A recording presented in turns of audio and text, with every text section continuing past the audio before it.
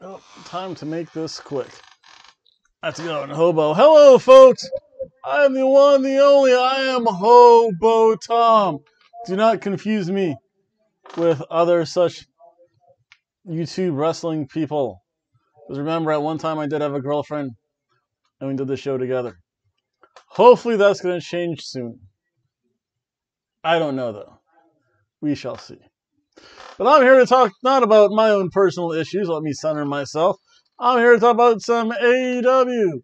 But first, I have to give out the shout-outs as I always do. See here, Perry Satter's hairpiece.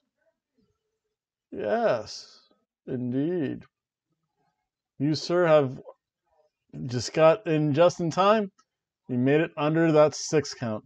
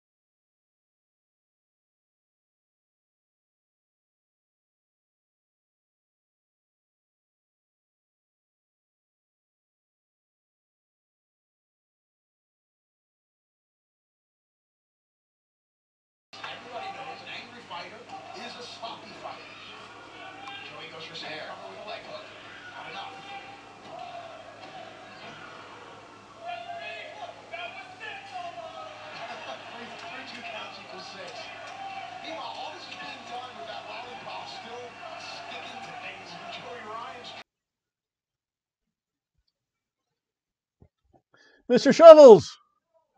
Yes! I forget what we were talking about. Probably something about Penelope Ford. Because that sounds about right. That's okay. You, sir, are a master of the air guitar.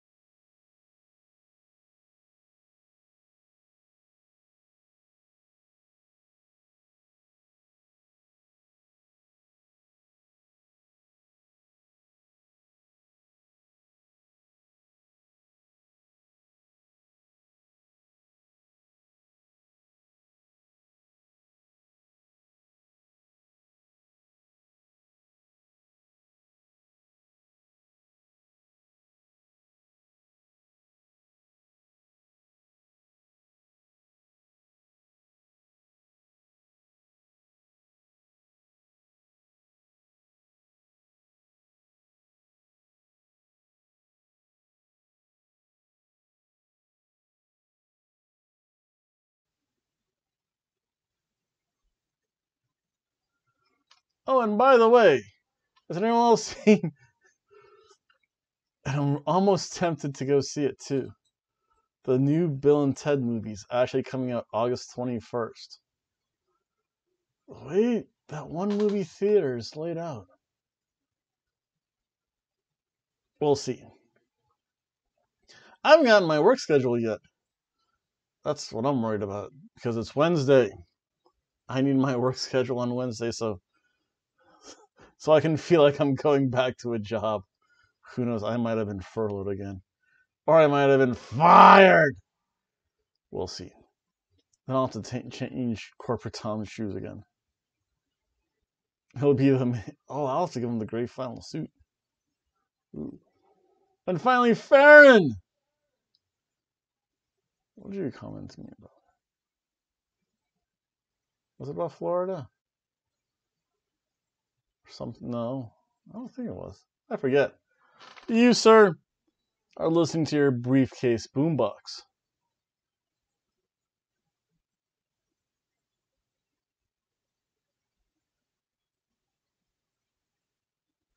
Maybe Mr. Shovels was something about Florida, too. No, fair. Yeah, I don't know. Whatever it was. Well, that's the quickest I've done show. It's been a while, so let's get right to AEW so I can get to my other job of hoboing, so I can get to sleep, so I can get to work tomorrow, because I don't know, maybe I hear from a friend, because I guess she fell off her scooter and got road rash and broke a rib by her neck. There's only one rib by your neck. That's the collarbone. I don't know. We shall see, though. So let's start off. It starts with recap time. Only 2 minutes. This is the near perfect time. Recaps on any wrestling show to open the show just to familiarize the audience with what's going on should only take between 2 and 5 minutes. It shouldn't be a 20-minute segment. AEW got that right. Wow. Again. But I think they learned that from Impact Wrestling, because Impact Wrestling, again, I think at most it was like 3 to 5 minute recaps. So again, if it's somewhere in that 2 to 5 minute range, that's about right. You don't need 20. You don't need 20 minutes, a whole segment before your first commercial, just to say this is what we did last week. This is what's going to happen this week. Impact does it best. They give you about, again, 2 to 5 minutes. Again, it depends on what happened. And then they go into their first match. And then they tell you what's going to happen for the show. I like that. That's pretty good. That's just a good setup. Chris Jericho, the champion. A little bit of bubbly. Bubbly. Was back on commentary for a little bit, and we start off with the Butcher and the Blade taking on FTR, and they changed their names. It's Cash and Dax. Cash is the bald one who shaved off his goatee, shaved off his Fu Manchu, so he looks like super babyface now. Because I did that once. I literally look like 20 years younger, though. But yet, you saw, oh, it wasn't that bad. I just missed this stuff. Honestly, it doesn't matter because it only took like 4 days to grow back anyway. Maybe one day I'll do that again. Who knows? Because I know right now it's like that stiff, stubbly part. It grows out a little bit more. It gets like super soft, especially like right here in the mustache. It's like super soft. But enough about that. For the most part, this is a classic match. It starts off classic tie-up into they both go into the corner. They both get backed off. Then you have the yay boos and the shoulder tackles by Cash. The headlock takedown again, very classic mat wrestling. They do the double team, the stomps in the corner. Cash has the Northern Lights spurging suplex. Again, classic all fists, no flips. I think there was only one jump too, and that was pretty poorly executed. And of course, all 4 men in the ring. It's a tag team bedlam. This is a thing AEW really does right, is the tag team matches. AEW, the one belt they still seem to need is that Trios champion. I mean, they could lose a TNT belt, have a Trios champion. That would just seem... Or they could lose the women's belt. No, because I don't think they've done intergender wrestling yet. I might be mistaken. Maybe not on Dynamite. Maybe on Dark they have, but not on the main TV show. They need to get more progressive. You have the Young Bucks. They have the greatest intergender match with Candice LeRae and Joey Ryan. That's the thing that I think the Hardys really... I think the Young Bucks were always that weird other tag team. They were known for being in the Bullet Club, and they were known for feuding with the Broken Hardys, of Broken Matt Hardy and Brother Nero. Yes. All 4 men go in the ring. The Butcher, again, he's a scary dude. I don't want to see him in Dark Alley. Dax does the heel fake injury. He fakes the shoulder, so he rolled up the Butcher. The Butcher and Blade. Then they start to do some double team work. So again, this is at least, it's not one-sided. Yeah, Cash Wheeler. Yeah, he shaved. That was his name. And Dax. I forget what his last name was, but it's Cash and Dax. Those are terrible names. Because I know there was...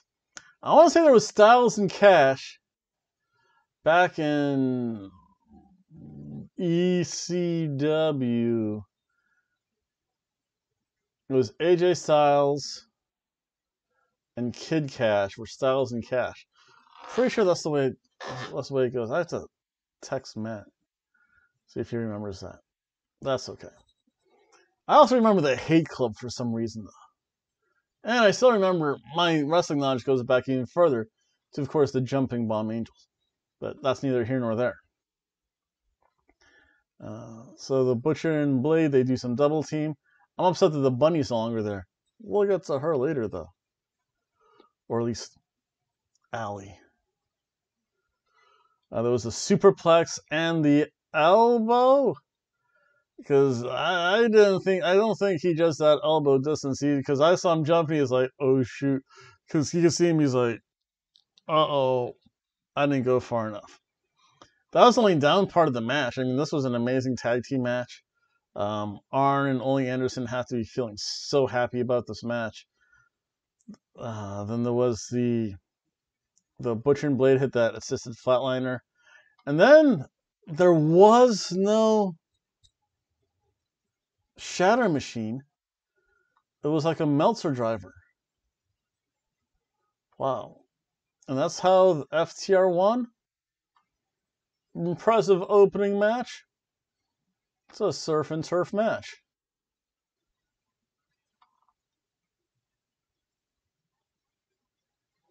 And then they do an interview. The Young Bucks come out. Then eventually Omega and Page. Page just holds his drink in hand. Like, well, I'm not gonna start anything. I'm just here.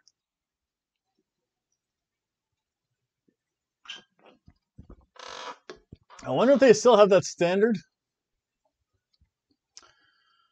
Because I know it was on cable. There used to be... Oh, geez. Back in the 80s, they used to have stricter standards. And it was weird standards. You could smoke on TV, but you couldn't drink... You couldn't portray drinking alcohol on TV. It was just weird back. That was the 80s. I'm beginning to miss the 80s for some reason. Then you have the Natural, Nightmares, and this is where we see Allie. Allie has a Natural Nightmares jacket. And Brandy's a little jealous. Brandy's just jealous because Allie's boobies are bigger than hers. Who knows? Allie looks hot. That does look like she got some work done from back in her day in TNA wrestling as the bunny.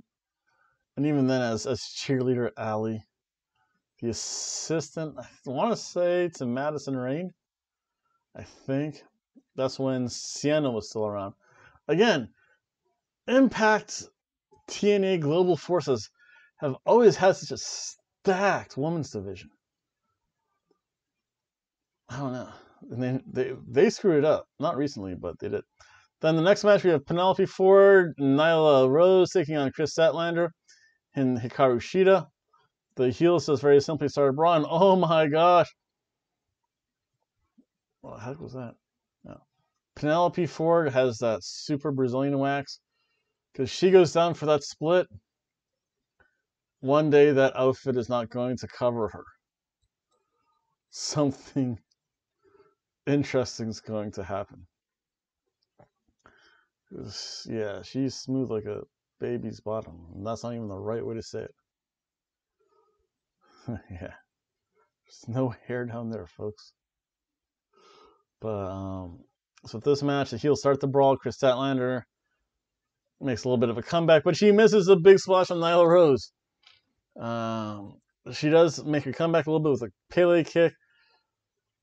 And then Hikaru Shida gets in. She places Penelope Ford on the top rope. Oh! And she eats so many knees. Wow. Hikaru Shida is the woman's version of Shinsuke Nakamura. The way she delivers those knees so viciously. Hikaru Shida also hits a suplex. And Hikaru Shida changed up. She changed out her Joshi outfit to become Tifa Lockhart. I miss the old outfit. But I like staying original, but that's just me. Then Ford hit a spike DDT on Chris Statlander. Chris Statlander sold that like a champ. Ford also hit a Matrix style stunner. That was great. Nyla Rose just kind of beat up people. She couldn't be suplexed. And again, that weird, whatever that draping thing was Nyla Rose did. Oh, that looked amazing. And you know, everyone's been talking about the way Nia Jax has been quote unquote injuring people. I don't think the last time she threw Kairi Sane into the stair, I don't think that was 100% her fault. I think Kairi kind of flung herself in a little bit too hard. The buckle bomb, yeah, she should have listened. That punch onto Becky Lynch, yeah, she should have. That was bad. But for all of the junk people talk about Nyla Rose, whether it's founded or unfounded, at least she's a safe big woman worker. I mean, that one thing with Britt Baker, Nyla Rose couldn't necessarily control where she fell. She might have been able to do it better if she tucked a little bit more. But that's such a nitpicky maybe if. I mean, it's just not a clear. It's not a clear no. Like, that's bad. No, that's clear. Nyla Rose, that one thing with Britt Baker's knees, that's like, well, maybe if this and that. So when you start getting to those four words in some kind of order, you can't blame the person. But when you say, no, that was bad, that's really bad. And that's the Nia Jax territory. But that one spot looked amazing. Again, it's so hard to predict where. It's kind of hard to predict where you flip and fall to. So, I mean, it looks like with that, it was an amazing sell job by Hikaru Shida because it looked like it caught her neck a little bit. Not exactly where she wanted to be. Again, it's one of those, like, sometimes the ropes do their own things. Just ask AJ Styles and John Mercury. Ropes, ladders, chairs, tables sometimes have a mind of their own.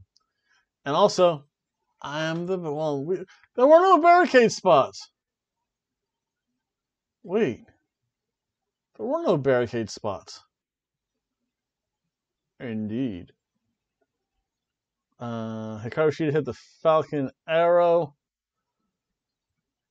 but it was kicked out. And then Penelope Ford got in the ring. Chris Statlander, there was some referee distraction. Nyla Rose tossed Penelope Ford the belt. She cold clocked Hikaru Shida with it through the belt out. Hit the perfect plex.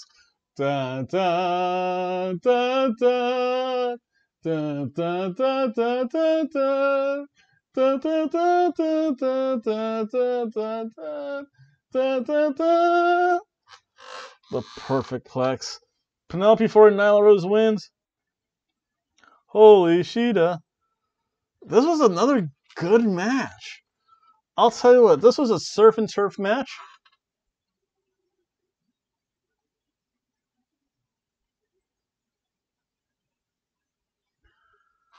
And I don't know. Maybe it's just Riho. I'd like to think not, but whenever Riho wrestles, whenever Riho and Britt Baker wrestle, it's always god awful.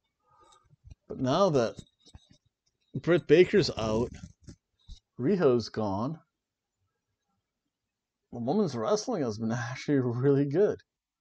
I know Britt does great character work, but her in-ring stuff is miserable.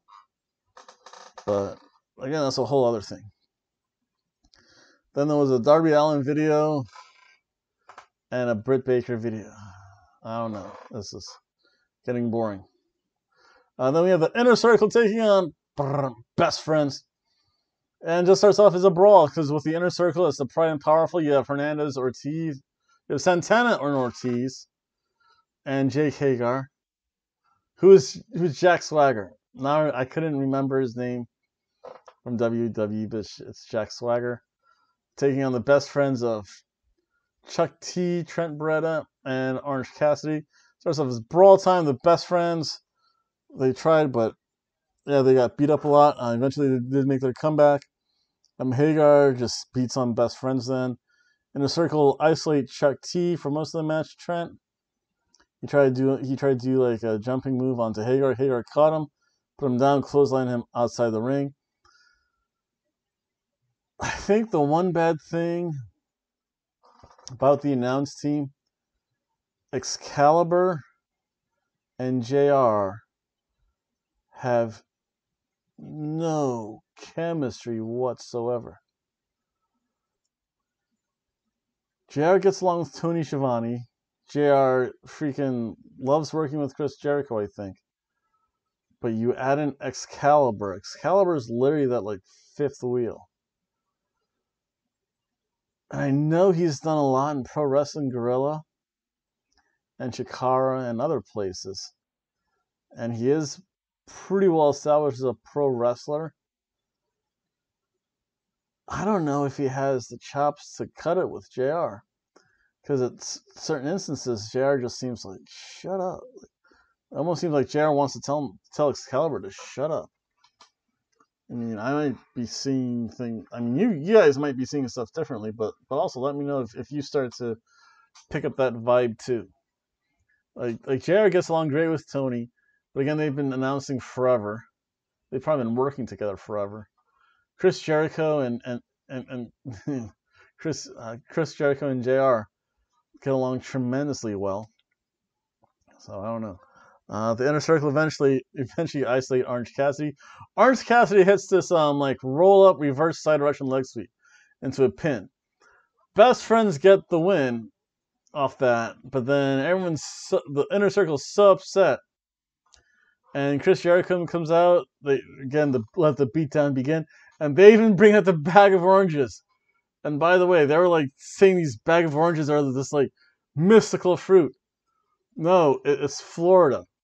You can actually get it, or you used to be able to get like a 10-pound bag of oranges for like $1, for like $1 at some roadside stands. They would give out free orange slices, and they had cool. Actually, Florida has some pretty, used to have at least. I haven't been to a fruit stand in a while.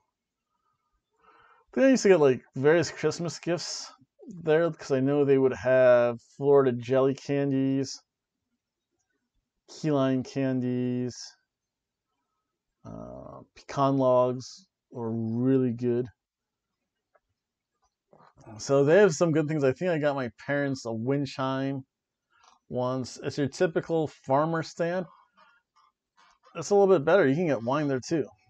I don't think I've ever had Florida fruit stand wine before, and I don't think I would.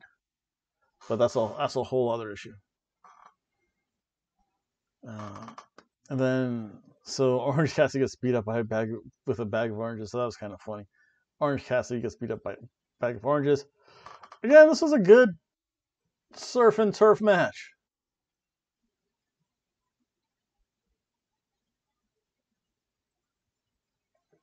And MJF, he goes on and shows off his ring, talks smack on the Gunn family. Both your sons are loser wrestlers. Yep, the standard. Then we have Sammy Guevara taking on Boom Boom Colt Cabana. They tell each other, "Hey, you're number one." No, you're double number one, right, Chispa? You want to tell these people they're number one? She likes to be on the other camera on that desk, but she doesn't like this camera for whatever reason. She knows she's going on YouTube. Where she like sees other people, I guess. Who knows? But so with this match, again telling each other number one. Colt, oh, he does those chops, he hit his own hand. Sammy does his flippy stuff. He tried to do the squat Samoan drop. However, Colt Cabana countered that with a big elbow, and then he goes all Dusty Rhodes. Whap, whap, whap, whap. Oh, whap. The bionic elbow channeling the late great Dusty Rhodes, baby. Then let's see here, where was I? Yep, the Dusty Rhodes. Then we do the flying apple, the 2-hop Superman splash. Colt Cabana hit the moonsault, tried the pin. Sammy Guevara used the real GTS. I like that. It's when you have your opponent's back on your shoulders, you flip him over, and as he's coming over, then you raise your knee up. That's the real GTS. Or he called it the GTH. It would go to hell, but it's really the real GTS. And then the Dark Order comes up. And Evil Uno's back. And Stu Grayson, so they're back. They were released from Canada. I don't know why. Because everyone knows Canadians don't matter. And then Sammy starts to talk a little bit, and he's like, but wait a second, don't focus on that loser. Focus on me. Because he has like sideburn. He hasn't figured out what he's doing with his like facial hair yet. It's like one of those like teenage kids. It's like, I don't know what I should do. Should I shave or just do whatever? But I don't have those conversations. That's weird. Then Matt Hardy comes out and he shows up as regular Matt Hardy. And then whenever the broken, I guess is the trigger word. Then we've learned that Matt likes Mofongo, and he's going to eat Sammy Guevara like he's Mofongo. That's scary. And there was a Joey Janela, I am a drunk scene.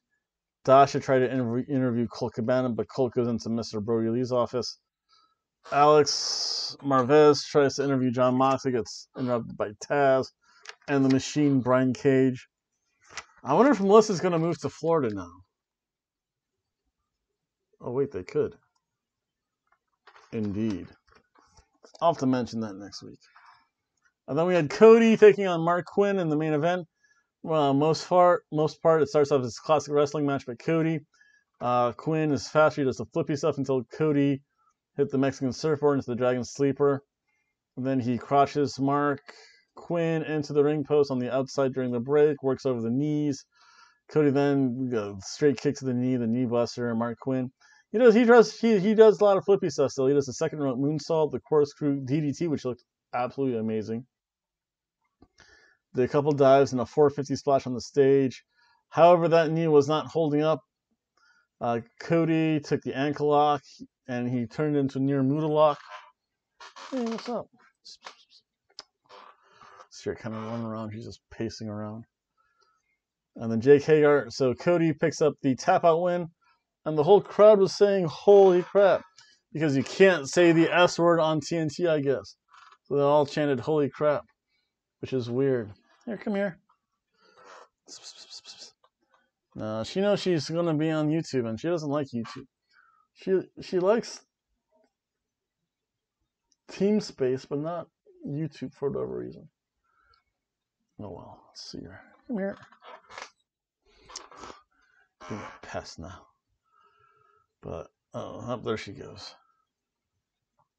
Then Jake Hagar comes out, beats up Cody. Probably the rest of the inner circle come out, beat up Cody. Private Party, Matt Hardy make the save. Brawl ensues. Holy crap. So we know what's going to happen next week, folks. And that match, it was actually a pretty good match. I'll be consistent. It was a surf and turf match.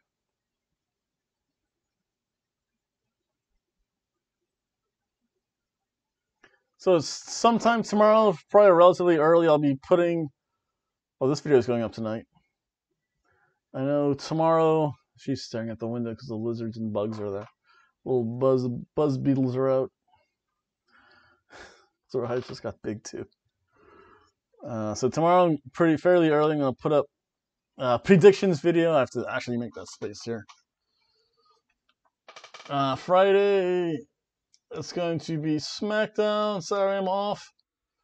Who knows? Sunday. I might do an abridged version of Backlash. It all depends if I'm working or if I'm not working. Other than that, I'd like to thank everyone for watching. Have a good night, folks. Bye. Hey, wait, do you want to tell everyone they're number one? Come over here. Fussball. Bye.